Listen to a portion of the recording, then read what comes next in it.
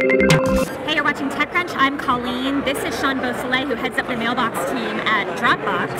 And he's got Mailbox for Android. Finally, this email application has come to Android. So can you show me what this is all about? Yeah, so it's everything you would come to expect from Mailbox on iOS. You seamlessly syncs your emails. It's quick, it's background syncs. You can quickly swipe things to archive, as you can see here. You can defer to later today, delete, all at your fingertips, and it pushes you towards inbox 0. And we just released a new feature called Auto Swipe that is now available on Android as well. Okay, and tell me what Auto Swipe is all about, because it seems like a kind of big deal. Right, so no matter what we do to make mail better on your device, it doesn't stop the amount of email that comes into your device. And what we realize is that the inputs, the actions that you take are saying something about the email that you're taking the actions on.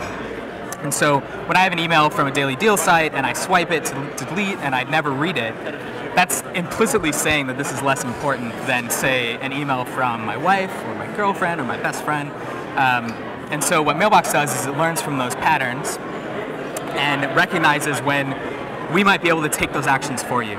And so what that is here is, this would be a dinner party. I know that I can't attend tonight. I've already replied and said I can't go, but the thread just keeps going. Keeps going. So Mailbox recognizes, hey, you keep moving this to the archive. We'll just do that for you. So all you do is say, yep, all I want to do is engage this auto swipe rule, and Mailbox will now, it'll never hit your inbox. You don't have to keep making that decision. It will always just end up in your archive. What were the special challenges of bringing Mailbox to Android? There were a lot of technical challenges. We deeply cared about building a cross-platform experience that was consistent, and that just, email is hard, and so it had a lot of technical hurdles that came along with it. The other part of it is we just really cared about being true to Mailbox, but also true to Android, and that just took a lot of time to get right. So the technical hurdles and the user experience hurdles, to kind of meld those two worlds, just took us a while to really dial. Okay, is there anything that's on Mailbox for iOS that you guys couldn't bring to Mailbox for Android? No. It is fully at parity.